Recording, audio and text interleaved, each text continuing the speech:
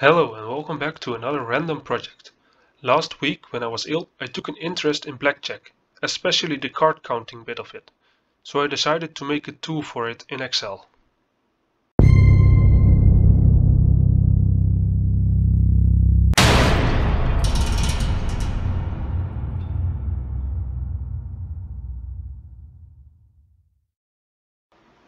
So first of all, we start with an empty Excel sheet. So I want to make a basic strategy chart over here. I want some more things like how many decks are in the blackjack shoe, the count, the through count, how many cards are played, and the minimal and maximum bet of the table. And I want some easy buttons I need to click. So if you don't know what blackjack is it's a card game where you need to get as close to 21 as possible. If you can go over 21, you bust. You're out of the game, and you play against a house who also needs to get as close to 21 as possible. And the one that's closest to 21 wins, and if you go over, you lose. It's actually really simple. But as I said, I wanted to make a basic strategy for the chart here for how to play the game. So I will insert that one now.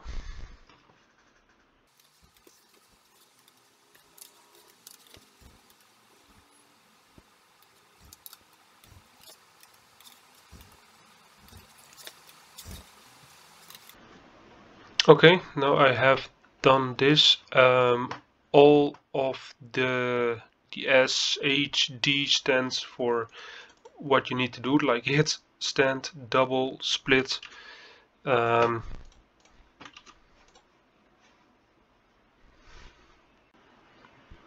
Okay, so now I want the number of decks in the game, the count, through count. The through count is the count divided by the number of decks that are still in the game, and the value that comes out of that one determines how much money you can enter. Cards played, we need the minimal bet and the maximum bet of the table. So for this next part we're going to need the developers tab. If you don't got this one, you can just customize your ribbon. You get this screen, and down here you see developer tab of developer, and you need to think this one, and then you have the developers tab. I want some 3 buttons, so I'm going to go to the insert, and the active X controls. I'm going to add a command button about this size. Just drag and drop. For every single one you need a new one. You can also just Command C and Control C, Control C, Control V, and you have the command button 1, 2, and 3.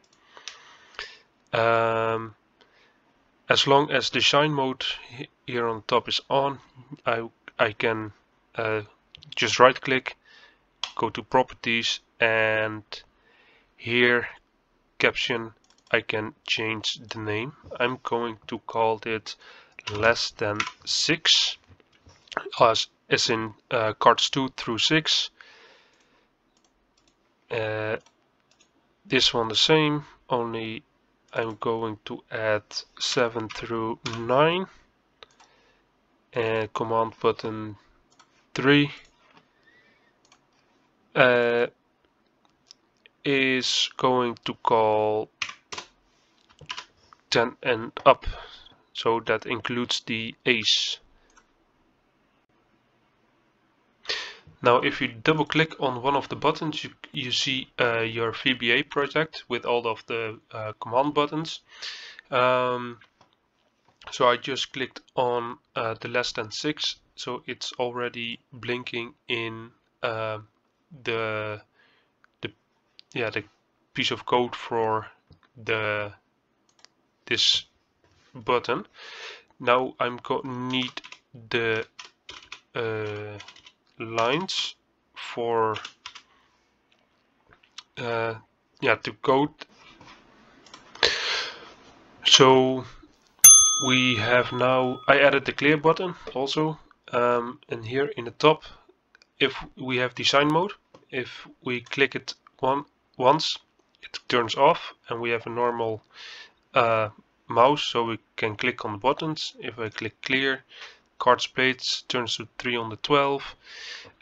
If I do 1 less than 6, the cards played turned 1 down and the count turned 1 up. If I click on 7 through 9, the cards played is once again 1 down and the count stayed 0. 10 plus is count 0, cards played 1 down. I clicked it now multiple times, greater than 10, and the count turned way down. And if I click clear, the count is again 0 and cards played is back to 312. If you play for example a game with 8 decks, we just put here in 8, we clear the game, and we have 416 cards. Now I only need to do some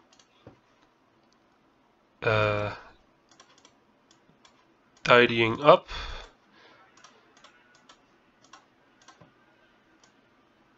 So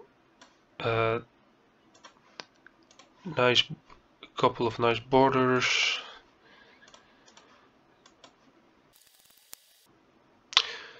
So we also want to know a true count. So the true count is done by a small formula. So the formula is equals the count divided by the cards played, and that divided by 52 cards in a game.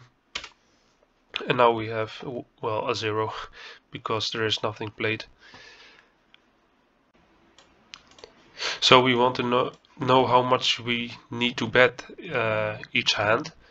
So I'm going to merge these ones, put a border around it, call it bet amount, make it bold, a bit bigger, and here also a border around. And this is also calculated with a formula, so it's equal again the max bet divided by the number of decks times the true count. So in this instance is of course a 0 again, because we don't have a minimal bet and a maximum bet,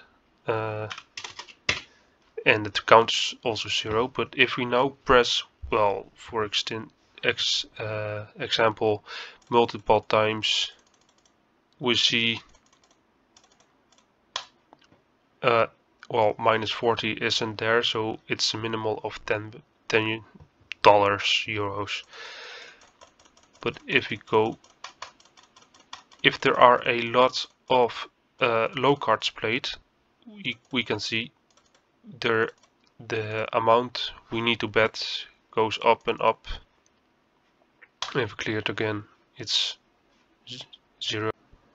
So after a bit of tidying up, a bit colors, one of the buttons I made a color clear before every use, and well, here it's just a bit bigger. It's just the same as these, only bigger.